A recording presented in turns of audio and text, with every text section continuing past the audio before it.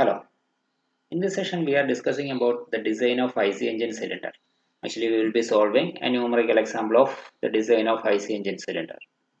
The question that we will be solving in this session is design a cast iron cylinder for a single acting 4-stroke diesel engine with the following specifications. Brake power 5 kilowatts, speed 850 rpm, indicated mean effective pressure 0.45 megapascal, mechanical efficiency 80%. Assume suitable data if required and state the assumptions you make. The data book used for solving this question is the one prepared by Mahadevan and K. Balaveera Reddy and published by CBS Publishers and Distributors Private Limited. The title of the data book is Design Data Handbook for Mechanical Engineers. The data given in the problem are the brake power BP is 5 kilowatts, that is 5000 watts. The speed of the crank, that is N, is 850 rpm. The indicated mean effective pressure PM is 0.45 megapascal or 0.45 Newton per millimeter squared. The mechanical efficiency eta is 80%, that is 0.8. Now in the first step, we determine the bore diameter and length of the cylinder. We need the stroke length to cylinder diameter ratio, and we assume that this particular ratio LS by D is 1.5.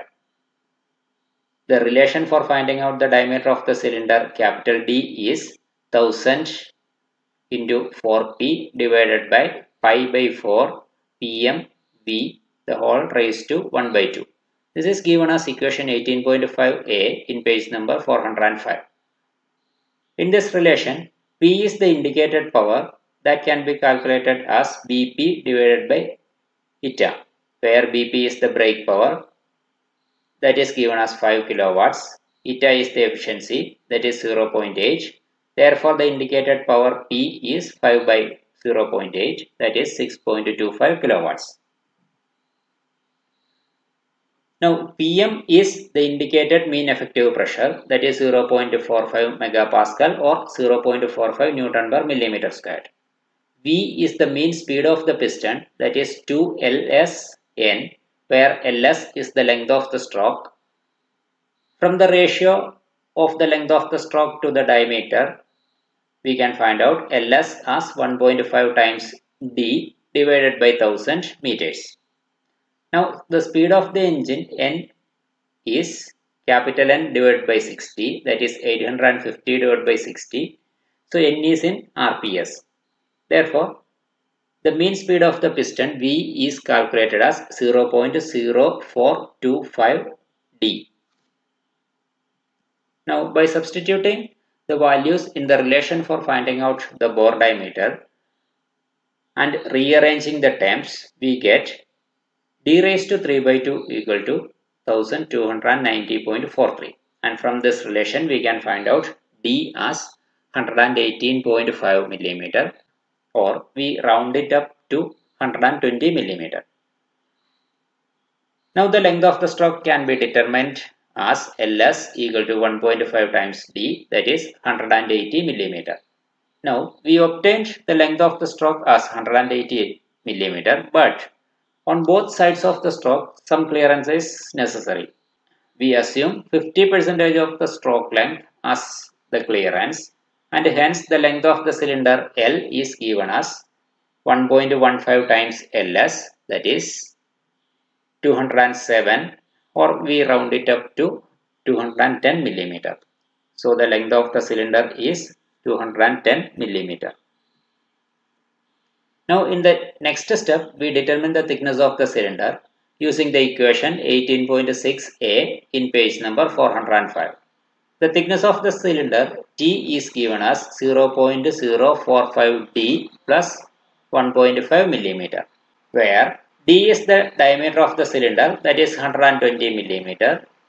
Substituting the value of D, we obtain T as 6.9 millimeter, or we round it up to 8 millimeter.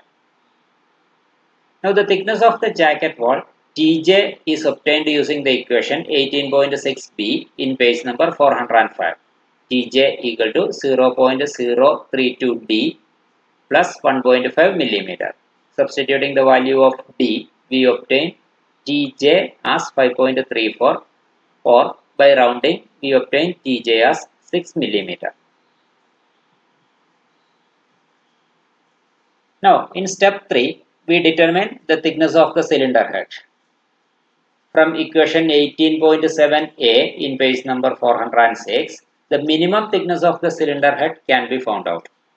The relation for the minimum thickness T min is capital D into square root of Kp divided by sigma d. D is 120 millimeter. K is an empirical constant that we take as 0.162. This is obtained from the table 18.1 in page number 412. Considering the head to be an integral flat head with a diameter at least 120 millimeter. P is the maximum pressure, and we assume it to be 10 times the indicated mean effective pressure. Therefore, P is 4.5 megapascal. Now, sigma D is the allowable design stress. We take it as 37 megapascal, and this value is obtained from the table 18.2 in page number 412 by considering a maximum temperature of 480 degrees Celsius and diameter of 120 millimeter. Therefore, T min is obtained as 16.8. Since it is the minimum thickness required, we round it off to a higher value, that is 18 millimeter. Now in the step 4, we determine the number of studs required to fix this cylinder head with the cylinder. So the number of studs I equal to 0.015D plus 4. This is from the equation 18.8 in page number 407. So I is obtained as 5.8. Since I is to be an integer, we take it as 6. Now the nominal diameter of the studs. We assume that the studs are made of steel with an allowable tensile stress of 40 megapascal. In order to find out the nominal diameter of the studs, we equate the force acting on the cylinder head and the total resisting force offered by all the studs.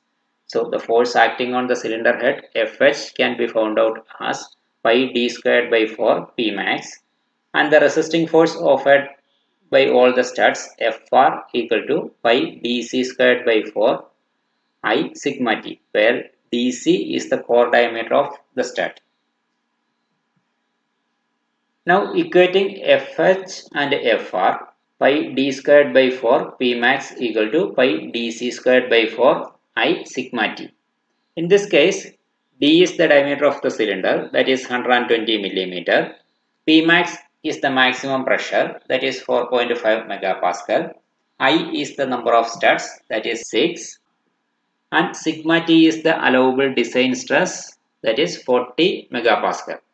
Now, by substituting the values, we obtain DC as 16.4. So, it is the core diameter of the stud.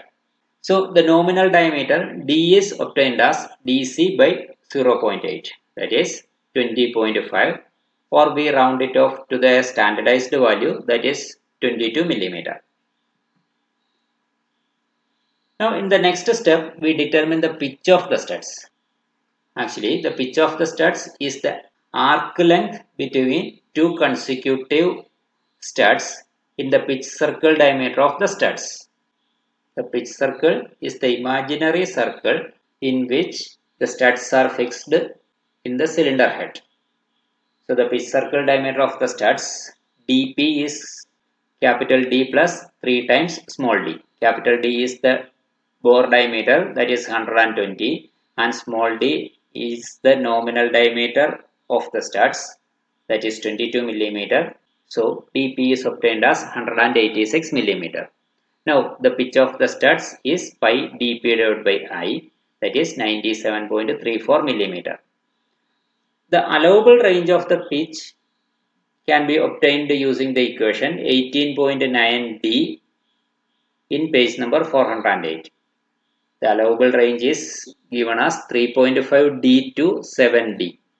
So in our case, It is between 77 to 154. Our selected pitch of the studs is 97.34 millimeter. So it is well within the allowable range of the pitch and hence it is safe. Now in order to summarize the specifications of the cylinder, the bore diameter is 120 millimeter, the length of the stroke is 180 millimeter, length of the cylinder is 210 millimeter, thickness of cylinder 8 millimeter, thickness of jacket wall 6 millimeter, thickness of cylinder head 18 millimeter, number of studs 6, nominal diameter of studs 22 millimeter, pitch circle diameter of studs 186 millimeter, pitch of studs 97.34 millimeter. And that's all. Thank you.